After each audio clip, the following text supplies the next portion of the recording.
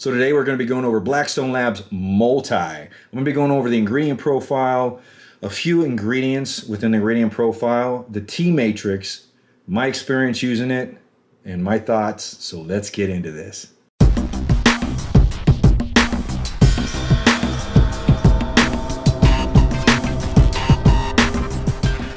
So let's bring up the ingredient profile on the screen here and let's go over it a little bit. So jumping right into the vitamin profile, just so you guys know, these are all high quality vitamins that are in here. These are the high quality versions. There are lower grade versions of like vitamin D3 or vitamin D, vitamin K, B12, but these are the more highly absorbable vitamins that you can buy. And just so you guys know, this vitamin has iron in it. It has 3.6 milligrams. And just a little bit of information, iron deficiency affects 2% to about 20% of the population, depending on your ethnicity. And symptoms of iron or being without iron, if your body can't produce enough iron, iron helps deliver a substance in the blood cells, the red blood cells, that enables the red blood cells to carry oxygen throughout the body. So when you're working out and training, if you have enough iron in your system, you're going to get better oxygen delivery to your muscles, to your brain, throughout your whole body. So I actually like the idea. I've never taken a multi with iron in it, but I see the benefit for having iron in here. So the next thing I want to go down to is the minerals. The minerals are high quality minerals. So most of them are chelated, chitlated. Those are the high quality minerals there. They actually absorb in the body. It's not much more than the sulfated ones and the oxide ones. It's between 10 and 15% better absorption from a chelated mineral to a sulfated mineral or an oxide. And one thing that I didn't really care for was the idea of how low a few of them are. So I kind of get what they possibly were getting at here.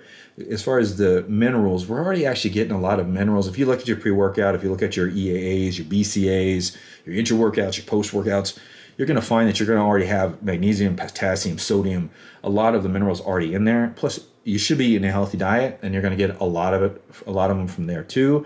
And minerals only are well absorbed, just a little tip, if you're hydrated. So hydration is the key to holding on to those minerals. So make sure that you're drinking enough water and you are staying hydrated through your workouts, after your workouts, before your workouts. Just stay hydrated. So now, on to the T matrix. So this is a proprietary blend, which I don't like. I don't like not knowing how much of something is in there, but it is what it is. And it consists of tribulus, fenugreek, maca, and long jack. So first here is tribulus. What does tribulus do? What do the studies say? It decreases heart rate, blood pressure with those with hypertension, increases libido in men and may in women as well. And when I say may, if I ever say may in here, that just means that there isn't enough studies to actually confirm that it actually does. It increases fertility. It may improve blood sugars and A1C levels. It may also increase DHT and PSA levels, which is not a good thing. It does have chemicals that might increase levels of hormones. However, it does not increase testosterone in humans. Then we're going on to maca. Maca increases libido in men and women, increases a sense of well-being, decreases symptoms of menopause, may be able to help with different sexual dysfunctions, but it does not as well increase testosterone. Fenugreek has been researched for its potential to lower blood sugar, increase libido, and naturally increase testosterone. But it's important to note that some of the studies that found increases in testosterone levels were sponsored by companies that had an investment in the fenugreek products being tested. It may help reduce DHT levels, body fat, and may reduce triglyceride levels, but more research needs to be done. My favorite herb is the last one here, which is long jack. Now, long jack has been shown to reduce cortisol levels, increase libido, increase sperm and motility, reduce stress, gives a better state of well-being, and may elevate testosterone levels, power output, and increase strength. These are all done through studies. And the increase in testosterone levels off of long jack are not your total testosterone. Long jack has been shown to increase free testosterone. So I only got a couple more days left of Blackstone Labs Multi. And will I be buying another bottle? Dun, dun, dun, dun. Yes.